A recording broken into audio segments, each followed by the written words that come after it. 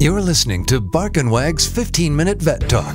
Each week, your host, Polly Requa, interviews veterinarians and individuals in the pet industry from across the nation answering pet questions. Bark and Wag podcast is produced weekly for your enjoyment, and show notes can be found at barkandwag.com under the podcast tab. That's BARKNWAG.com. Please remember to subscribe to Bark and Wag 15-Minute Vet Talk. Welcome to Bark and Wag 15-Minute Vet Talk. I'm your host, Polly Requa. Today we're talking to Dr. Millie Armstrong, owner of Pettybrook Veterinarian Clinic in Vermont. And today we're going to talk about the negative effects when you put a dog flea collar on a cat. Welcome, Millie. Hi. Thanks for coming back on the show. Thanks for having me.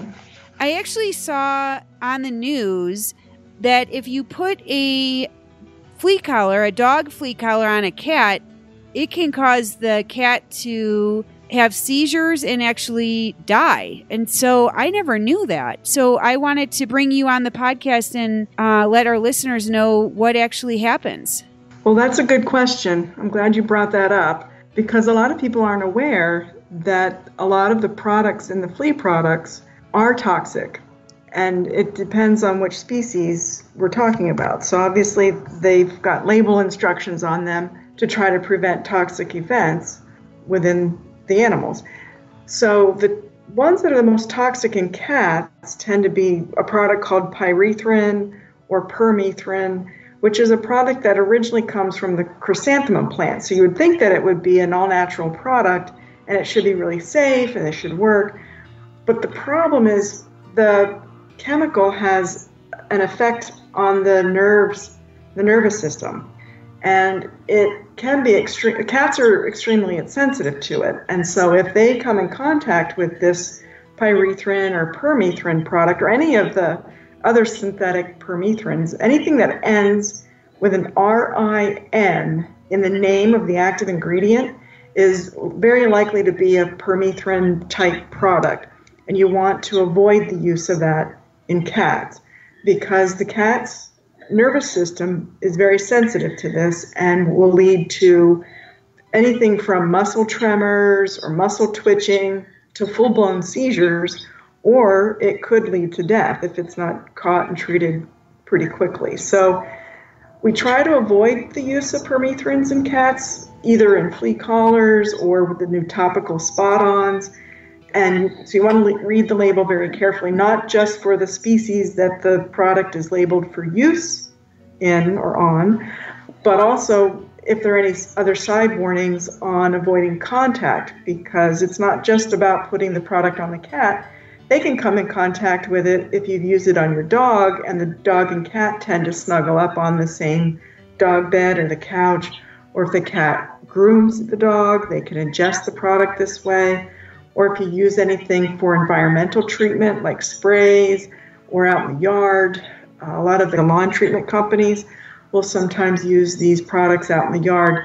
So you want to make sure to avoid your pets having access to that until after the product is dried or the company tells you it's safe to let the pets out there.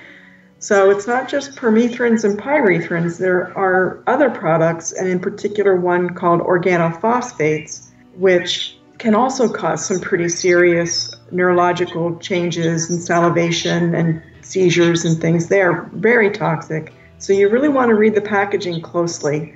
There are a lot of new products out there right now for treating fleas in dogs and cats, and most of the better products are using a combination of something to kill the adult flea, but also two of the other stages of the flea's life cycle. I think that's another place that people don't tend to think about is a flea's life cycle. There are 4 stages. There's the adult, the eggs, the larvae, and then this other form called a pupa stage.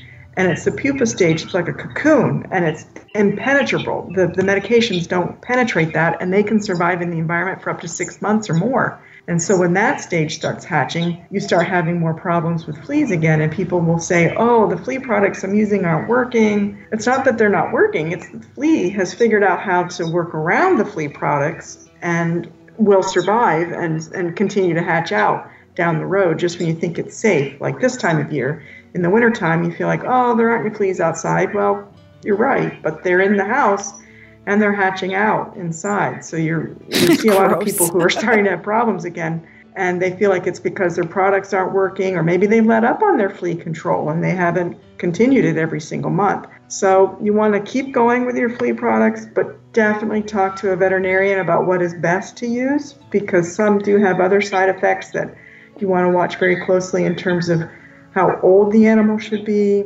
how much the dog or cat weighs, because there are weight restrictions on some of these products. There are some decent over-the-counter products, but I haven't been too happy with a lot of them because I really don't feel like they're working very well, or they're just not designed to treat as many stages of the life cycle as we possibly can.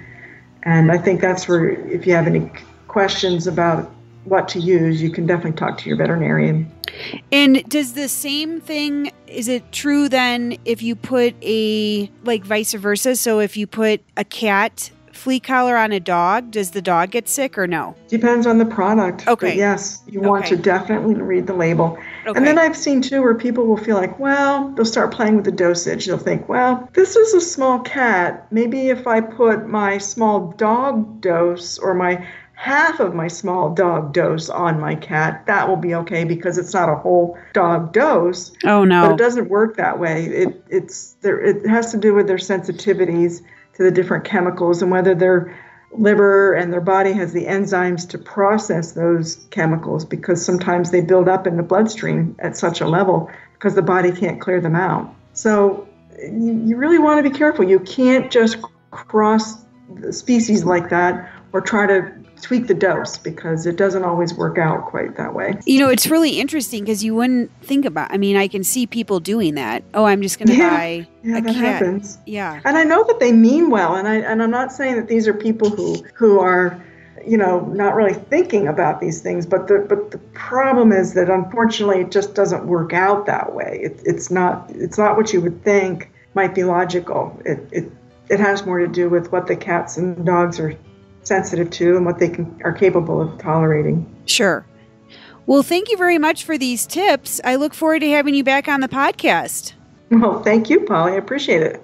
Thank you for listening to Bark and Wag's 15-Minute Vet Talk. If you like what you just heard, we hope you'll pass along our web address, www.barkandwag.com, to your friends and other pet owners.